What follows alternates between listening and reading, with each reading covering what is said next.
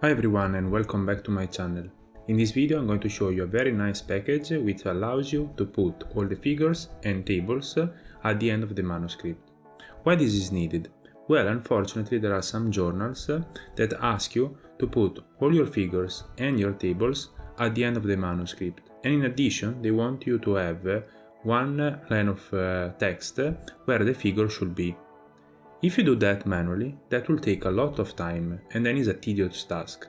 Luckily, we have a package called Endfloat that helps us with that. Here on my right side, I have the paper compiled in PDF, and on the left side, I have my LaTeX source code.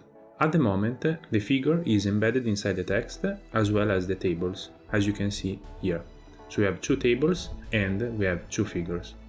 We want to change that, and we want that the figure and the table, both of them, they go at the end of the paper. How can we do that?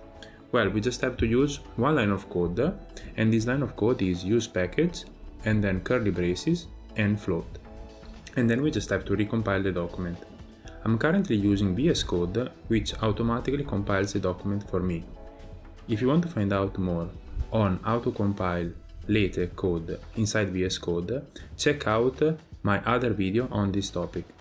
I already explained how to install this extension both on Windows and on Mac.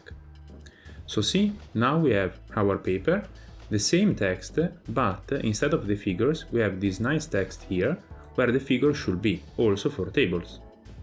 Let's say that we don't want to have these markers. I don't know why you wouldn't want to, because most journals ask you to put these markers, but in case you don't want to have these markers, you can add an option to the Endfloat package.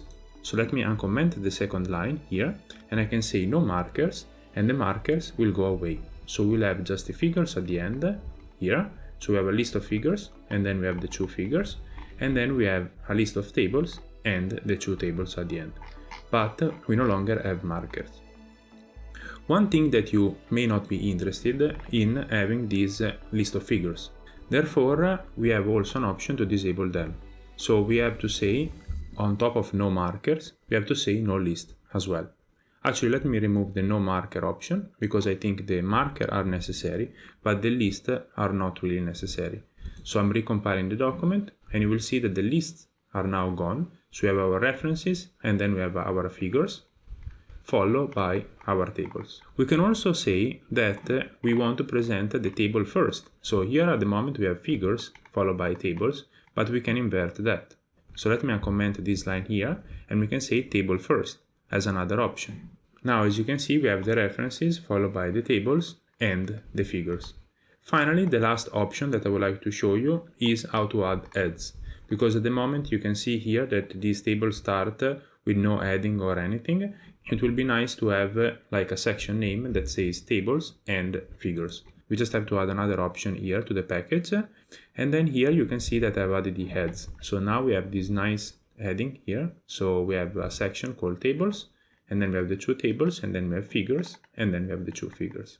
I really hope you find this video interesting. If you did, please consider liking the video and subscribing to my channel, and so you will be notified when I release new videos like this one. Thank you very much for listening, and see you in the next video.